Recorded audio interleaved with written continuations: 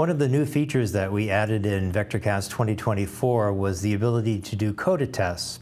To get going with that, what I thought I would do today is just give you some example to go through to help you get started with coded test.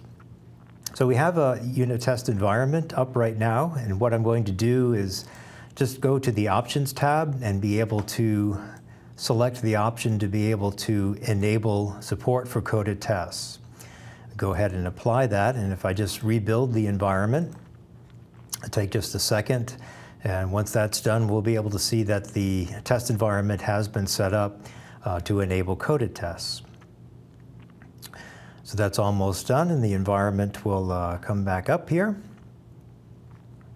And we see that we have a new node called coded test.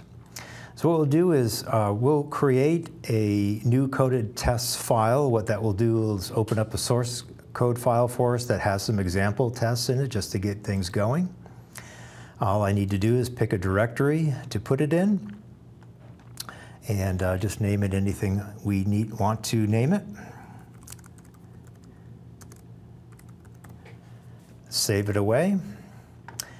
And now if we open up that source code, we can see that there are a couple of tests that have already been defined in the example. And if I just go ahead and run these tests, you'll see that they are included in the test environment and that they have passed. So we can look at the execution report, can make that a little bit bigger for you. And we can see that one of the tests here that's been selected has passed. And that's all you need to get coded test up and running.